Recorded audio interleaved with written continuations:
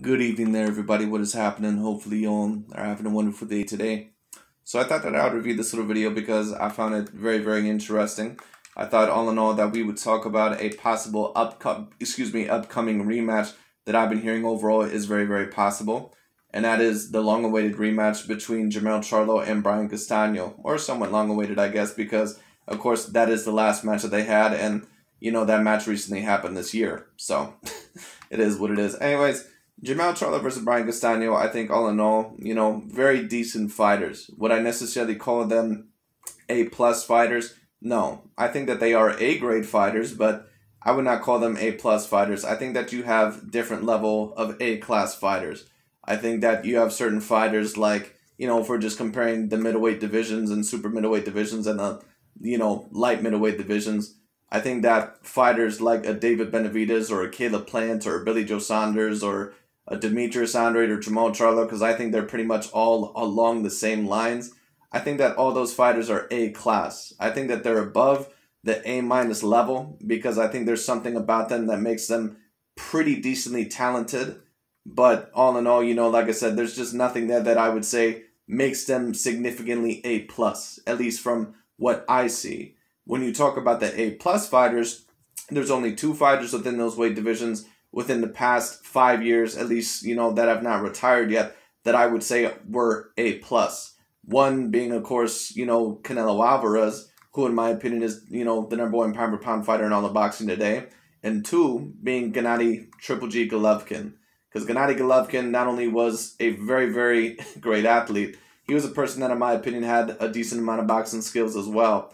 And when you have Jermell Charlo and Brian Castano, once again, I think that they're A-grade fighters, but I think that they're A-minus fighters. I think that if they were to move up in weight against a Jermell Charlo or against a Demetrius Andrade or something like that, could they beat him? Who knows? Maybe. But I doubt it. That's all to know what I say. So it is what it is. Anyways, I am very excited for this rematch because, of course, we all want to see who really is the better fighter out of the two. Now, this is my opinion. I think all in all that when you actually talk about who is the more talented out of the two, I think actually that is Brian Castano. I think that he's more defensively responsible. I think all in all that he's just a more skilled fighter than what a Jermell Charlo is. When it comes down to it, I think that they're both decent counterpunchers. I think all in all that Brian Castano, he's a decent pressure fighter. He's just a very tough fighter. Jermell Charlo, he's a talented fighter as well, but he has a lot of the problems that his brother does, Jermell Charlo as well. His twin brother does, Jermell Charlo. But Jermell Charlo is like a worse version of Jermell Charlo, which, is not necessarily, a 100% bad thing because, of course, Jermell, in my opinion, is an A-grade fighter. But I just, like I said, I've already given my opinion on both Charlo brothers. I think that they're very decent, but I don't see them as A-plus fighters. It just is what it is. Anyways, we're going to see overall what happens with this. But this is going to be very interesting because both fighters are really going to have to prove themselves on a very, very high level in this fight. And we'll see all in all who takes the victory. Who would I personally favor right now? To me, it's really a coin toss. I would say maybe Jermell Charlo just by a little bit, but we'll have to see what happens. I think it'll be very, very interesting. Anyways, Dante's Boxing Nation, he's going to talk about it. Let's tune in.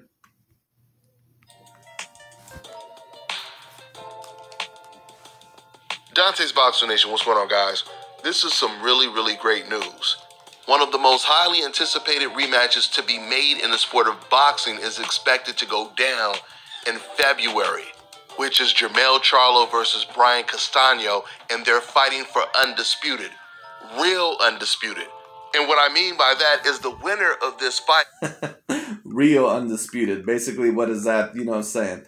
That's a shot at mainly Canelo Alvarez because Dante behind the scenes has a crush on Canelo Alvarez.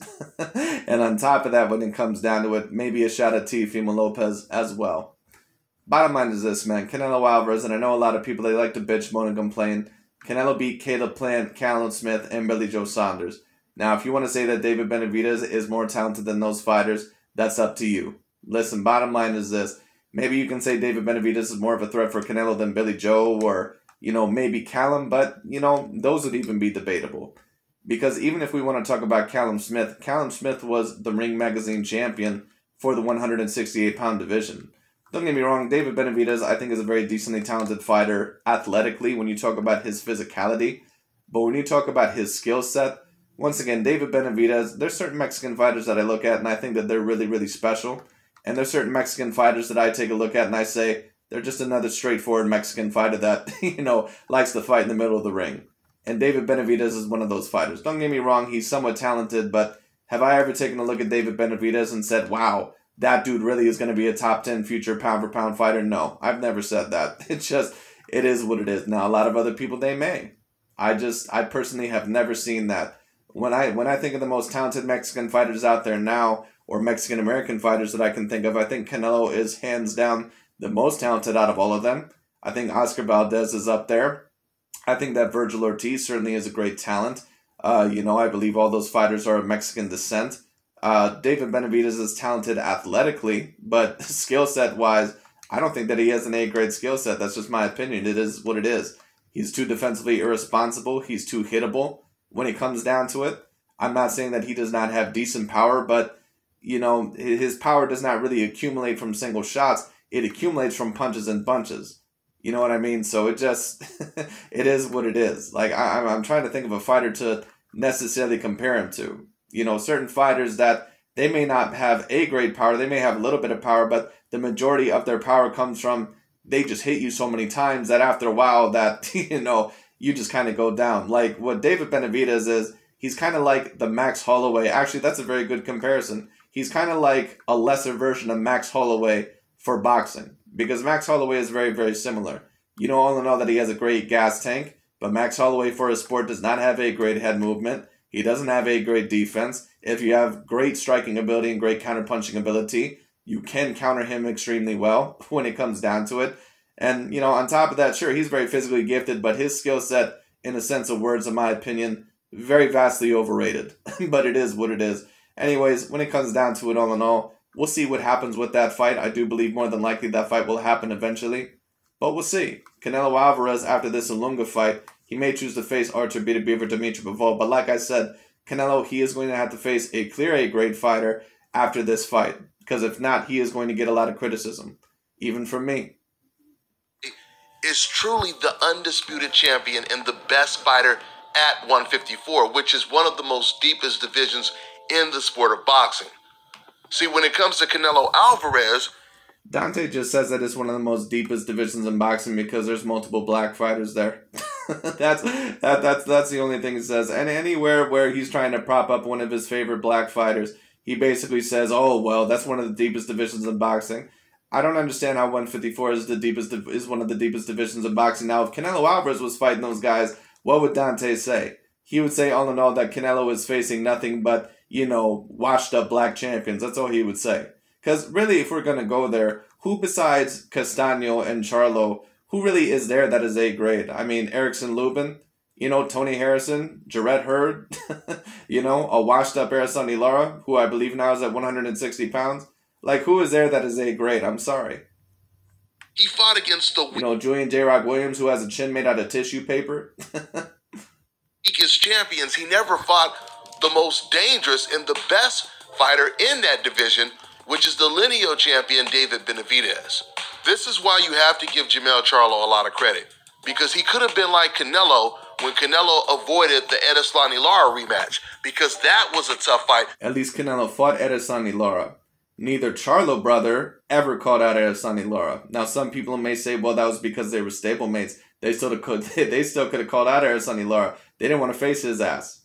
It is what it is. Demetrius Andrade was another fighter. He was calling out Lara for a very, very long time, but as soon as Lara approached him about the fight, all of a sudden his bark was a lot quieter. All of a sudden he said, nah, I don't want that fight because Edeslani Lara is a boring fighter. That's exactly what he said. So Andrade and the Charlo brothers, they can talk all that shit all they want to. They didn't want to face Lara either. They never even fought Lara. At least give Canelo the credit of facing Lara. That most people thought that he lost, right? Jermell Charlo didn't have to take this fight because it was a unification bout. It's not as if this guy is as mandatory or it was a close bout and this guy had a rematch clause. Jermell Charlo is doing this because he wants to do it, because he wants to be undisputed, and he is going through some serious fighter to get that accomplished. Well, he's facing an A-grade fighter. He's facing a fighter that is on his level. And that's what makes this fight very, very interesting. Once again, I don't think that either Castano or Jermell Charlo are I don't think that they're A+ fighters. I think that they're both A- fighters. That means what? If you're an A- fighter, what does that mean in my opinion? That means that you are an A-class fighter, but that means that if you were to jump to other weight divisions, you may capture a title, but you're probably not going to be looked at as the best there. So certain fighters like a Danny Garcia or a Sean Porter, when they were at their best. Sure, Danny Garcia, he was looked at as the best at 140, but when he went up to 147 where the talent was a little bit better there, he was a champion there at one point in time, but Danny pretty much lost all the big fights there. He lost to Keith Thurman, he lost to Sean Porter, he lost to Errol Spence Jr., lost every single one of them. A lot of controversy that surrounded the first fight, but not so much because it was a draw. It was mainly because one judge had Jermell Charlo winning by a landslide.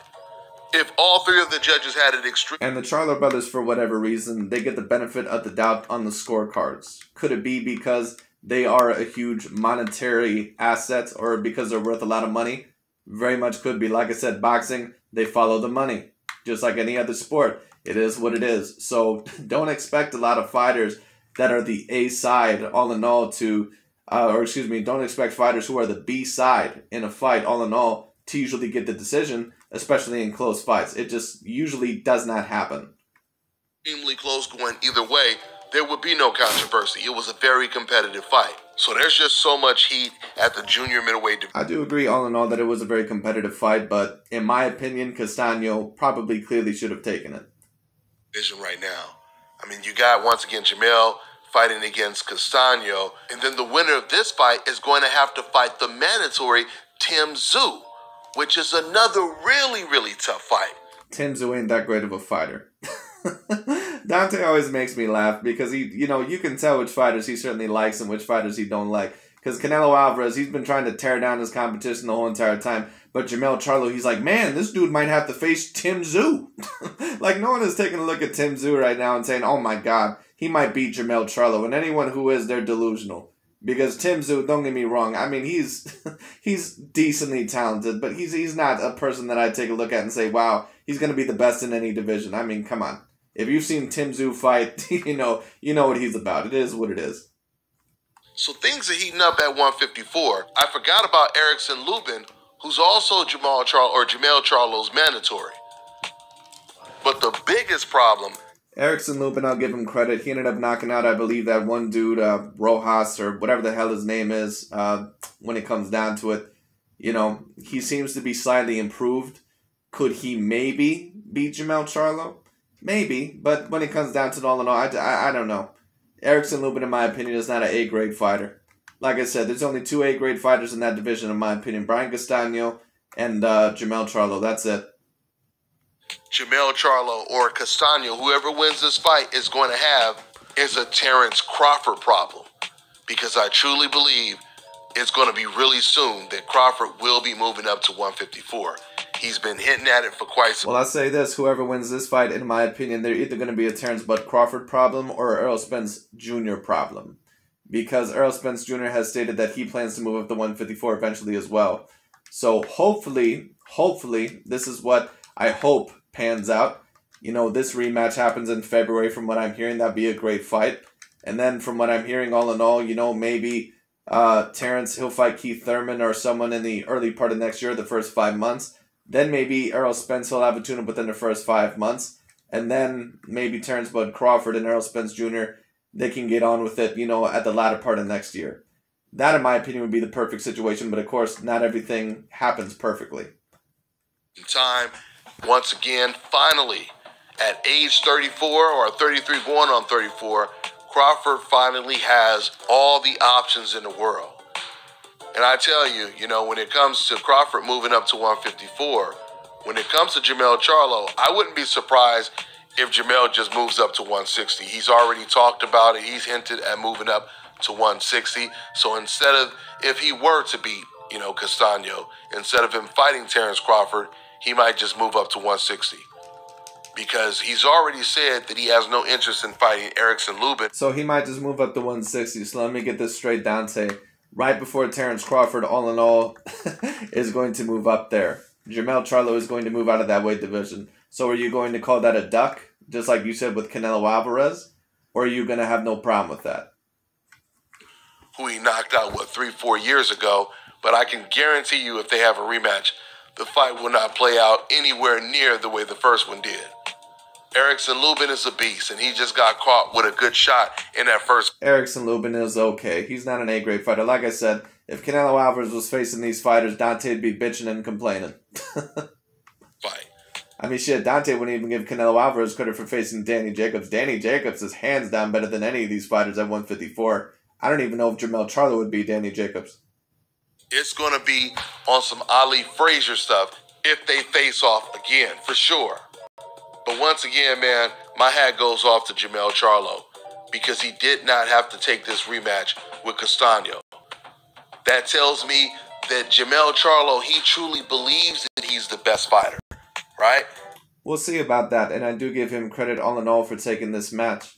I think that this is a match where you cannot underestimate Brian Castano. Brian Castano, though, in my opinion, you know, like I said, I think actually all around, he's probably more talented than that of a Jermell Charlo.